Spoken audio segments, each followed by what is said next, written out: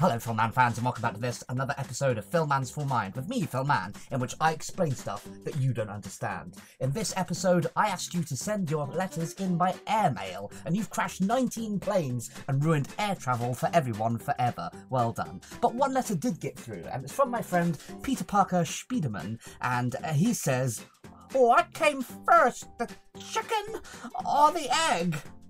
Well, you eight-legged freak, I'm going to answer that in this episode of Phil Mann's Full Mind.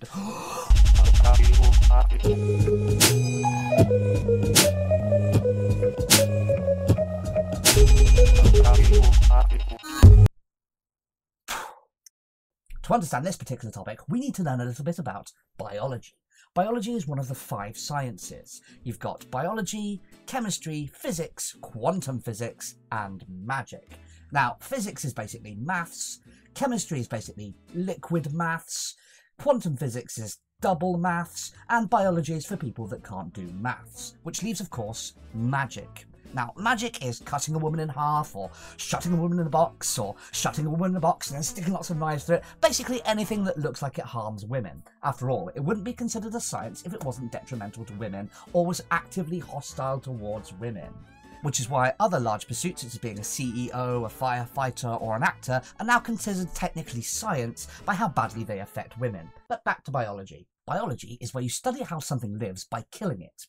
Ancient Victorians would put on pith helmets and silly costumes and stupid English accents and go back in time to when before all animals were extinct and kill them and put them in a glass case. Some of the greatest biologists of all, like Snow White, Mao Zedong and Jeremy Bentham, actually killed themselves and studied animals by putting themselves in glass cases when they were dead. Now, the biology of a chicken is a strange one. Inside every chicken there's a weird mouth that makes these mouth noises like this.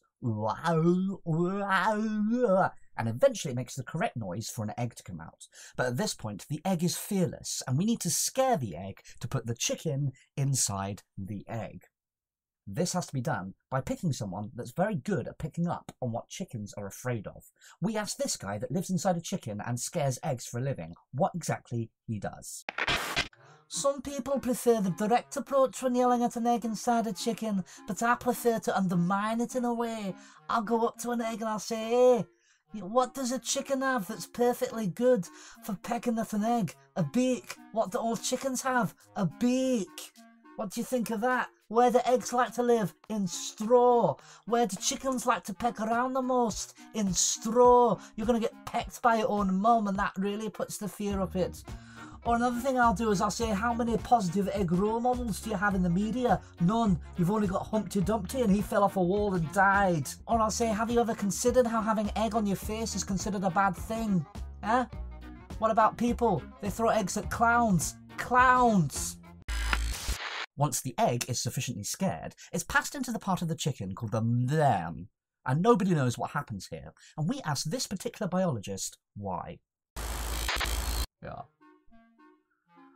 Well, I don't know anything about eggs, but I was elected into egg government and the egg parliament by a bunch of eggs who, just wanted to send a message to the egg politicians that they weren't being represented. So they elected me, and I don't care about eggs at all. I just like money. However, even these great biologists couldn't answer the question of which came first, the chicken or the egg. The main problem being is that back in the day, animals didn't lay eggs, and so if you wanted brunch, you couldn't just go into a cafe and order your eggs Benedict or your smashed avocado with poached eggs on top and sourdough bread. Delicious. What you had to do instead was put a ping pong ball on top of a pile of sand, as that's all they had in the prehistoric era, and call that brunch. Many scientists say that before the invention of dippy eggs with soldiers, a lot of soldiers just went spare and went around kicking themselves into all sorts of horrible wars, and then since the invention of eggs, there have been no wars. Except, of course, for the egg wars, which left thousands of refugees vegan. Yes, verily, before the invention of eggs, animals would produce by dividing themselves down the middle into 2 identical halves, and then the second one would say, "Stop copying me," and then the first one would say, "Stop copying me," and the second one would say, "You're still doing it," and the first one would say, "You're still doing it," until their dad would send them to bed without any supper. Well, at least they did in proper textbooks back in the old days, when you got a proper science story when you opened a textbook. Whereas nowadays, you just have You know, Isaac Newton slut dropping an apple onto his own head is disgusting. Or you have Einstein as a rapper, MC squared, rapping about how Bay equals MC squared, and drugs. When of course nobody tells the real story about how single-celled organisms evolved into beanie babies that were then wiped out by a world-class extinction event caused by a massive Magic the Gathering convention from outer space. Dinosaurs were actually cheating because they had too much health and could do too much damage, so we had to get God to nerf them, you know, take them down a peg or two. And also, I like to get the hand warmers that walkers or mountain climbers use, and I like to shape them into a human being shape and cuddle it, so I know what it's like to feel a human being next to me. So if anybody out there wants to, you know, put some hand warmers together and hold hands with the hand warmers in a coffee shop, you don't even have to, you know, look at me. You could just kind of be next to me if you want. I'd be really into that, thanks. I just also wanted to say I'm really glad to be on this show, so I can say that any arts career is bad and you should only work in science, technology, engineering, or mathematics. And if you do arts, then you're a loser, unless of course you do art for Magic the Gathering cards, but in which case you should also learn JavaScript and do the art in JavaScript too. Thank you for letting me on the show. Before animals had eggs, they had to make babies by just holding the contents of an egg, you know, all the gooey stuff in their hands. They would run around trying to avoid predators and jump over rocks while holding this horrible goo inside their hands. It's great, it's hilarious. Very good for slapstick, you know, like predators swooping down out the sky and they're going to carry this, you know, barely formed fetus in their hands. It's very funny. Very funny. Except, of course, when their children died. Then it was very sad. Another thing that early animals tried was making their offspring out of string. However, even early prehistoric animals agree that puppets are well creepy and they couldn't bring themselves to look after them in case they came back as a haunted dinosaur puppet. Or they would try digging up a dead animal and then rewinding it until it was alive and young again. Unfortunately, blockbusters went out of business in the pre-Cambrian era, and as a result they couldn't do this anymore. One animal even tried to create an ontology in which it made a philosophy of how could it be alive if it hadn't had parents, and how could it continue its existence without having children, and thus in this philosophical framework created a whole evolutionary process for itself. Unfortunately, the book sales weren't very good, as it was only very good for a niche audience, and it quickly went out of sale. The animal came extinct, philosophically speaking, of course. And that's why nobody understands philosophy for the youth of today. Eventually it was decided that animals should evolve an egg, and an egg needed three things: a hard outer shell, to be compatible with Microsoft products, and to be an egg. Several prototypes were designed, and it broke down into three main schools of thought. 1. An egg that you pooped out. 2. An egg that stayed inside you and became a child and then you pooped that out. Or 3. Chocolate eggs, also known as poop eggs. Many religions agree that letting Jesus have all the chocolate eggs was a bad idea, as before in the dinosaur era we could have chocolate eggs whenever we wanted, but nowadays we can only have chocolate eggs when Jesus lets us. And what hatches out of a chocolate egg? Well, it's not a chocolate chicken, that's for sure. In fact, all it is hollow, which is actually a metaphor for how buying the chocolate makes you feel more hollow, so you buy more chocolate to fill that void. But inside the chocolate egg, there's just more of a void, and so the cycle repeats itself. I hope you enjoy your egg, bozo. I mean, which would you rather have, a child or ovoid chocolate? I know, right? At this point, I'd like to hand over to my special guest and an expert on this topic, Arfie. Let's see what he's got to say. In Roman times, these canals here in Birmingham were used for trade. This was back in the 1st century before Christ, and they would trade in all manner of items: pottery, knives, poultry. And it's really the poultry trade that took off most. There's trade in chickens, and trade in eggs. It would often be trade in chickens for eggs or eggs for chickens. It's not clear which part of the trade was more successful nor which was established before the other. In many ways, both parts were understood together. It was a general poultry trade rather than a chicken trade per se, or an egg trade.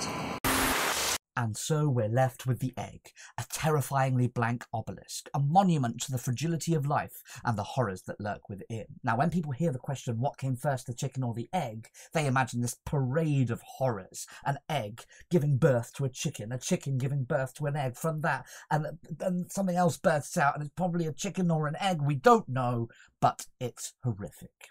So where do chickens come from? Well, we know that chickens are made up of 40 constituent nuggets, and each one of these nuggets comes in 5 different shapes. You've got the boot, the hat, the Scotty dog, the racing car, and the Arc de Triomphe. Now, these nuggets can be arranged in any order to create a chicken, then they're tarred and feathered, and the feet and beaks are added later on. Now, if you remove any one of these nuggets, the chicken will fall apart into its constituent nuggets, and you've got yourself a delicious meal. Chickens nowadays are mostly bred for food, or to be used in a horrific game of chicken ball, or to be made into a large herd, driven over your enemy and make them too warm to sleep at night until they surrender all their farm holdings to you. Nature has not been kind to chickens. It's made them flightless birds, it's made them easy prey for foxes or chainsaws, and nature will often blow some leaves in the air and let them hang in the air just for a moment before blowing away, before anyone notices that spell out the word dweeb just where chickens can see it. Chickens evolved from penguins, the original flightless bird, when an evil bad guy with a big twiddly moustache planted one of those spherical bombs with a fuse hanging out of it inside a penguin, and it blew up, making it more spherical, and thus it became a chicken. However, after an unfortunate but comical stretching incident, this chicken then became an emu, which is not a real bird. It doesn't even have a real name. I mean, emu. What kind of name is that? Check out this guy that can't pronounce the word emu. Emu, emu, emu, emu, emu, emu, emu, emu,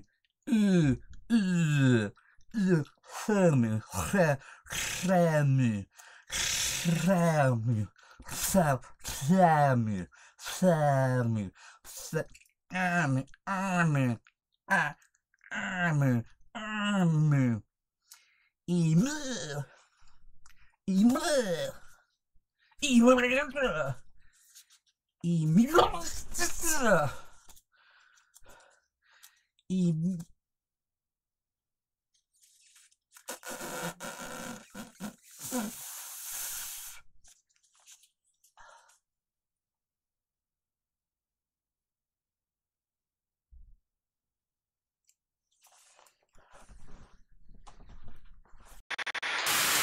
Answering the question, which came first, the chicken or the egg, is vitally important to humans, because it will help us answer a lot of other questions about ourselves, such as, which came first, dinosaurs or robots? Which came first, dancing or the moon? Which came first, 1946 or 1945? We just don't know!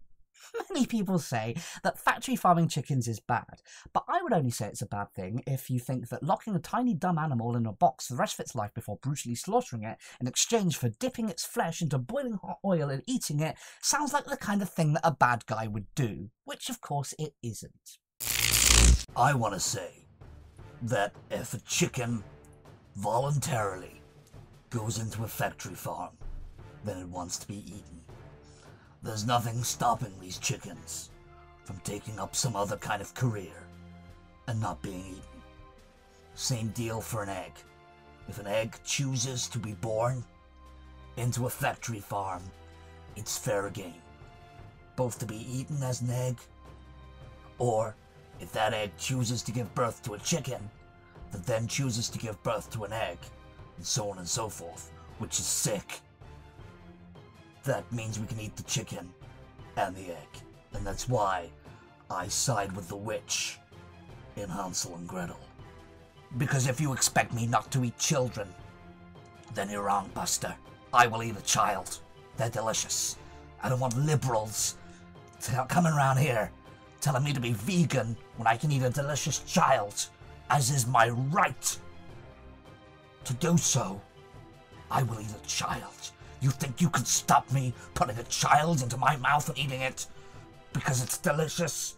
Just because of some stupid thing called the sanctity of life? Well, you've got another thing coming. Watch out. I'm gonna eat your kids. Now, technically, vegans can legally eat a chicken so long as they do it dressed as a fox or a chainsaw and do it in the middle of the night. Many people tell me that a chicken must have come first, because if an egg came first, chickens would have eaten all the eggs and couldn't give birth to any more chickens, because nobody can refuse an omelette. Think about it. Have you ever refused an omelette? I certainly haven't, and that means no one has, because it is impossible to refuse an omelette. And here's why. First of all, an omelette is 0 calories. Secondly, an omelette is folded, which means it's half the calories, and you can't divide 0 by half. That's impossible, which is why it's impossible to refuse an omelette. And that's science. And that unites all the sciences. You've got the chemistry of the egg, you've got the physics of the folded egg, you've got the impossible physics of folding a 0 egg, which is, quantum physics, you've got the magic of an omelette, and you've got biology, which is the mouth that you use to eat it. And that's of course, you've got a robot mouth. And so, to finally solve the question of what came first, the chicken or the egg, well, I had a look in my freezer, and there's a chicken in there that's been in there for several years. However, when I looked in my fridge, the eggs had already gone off, and this proves definitively that the chicken came before the egg. Now, many scientists will say that oviparous species evolved hundreds of millions of years before the modern-day chicken, and thus eggs were around before the modern-day chicken actually evolved. But they're wrong, and I've proved them wrong with my scientific experiments, which is how science works. Well, Batman, I hope that's answered the question for you. If you've got another question, pop it in the comments and I'll see if I can answer it in a future edition of Philman's Full Mind, in which I explain stuff that you don't understand. If you've enjoyed the show, please hit the like and subscribe buttons, and if you've enjoyed it more than that, you can send me $1 on Patreon with the link in the description to help me make more shows like this. Thank you, Philman fans, and before we go, we've got time for one more question, which is, why did the chicken cross the road? Oh, God, chickens! Hate them! Why? Why is the obsession with chickens? Okay, guys, thanks. I'll see you on the flip.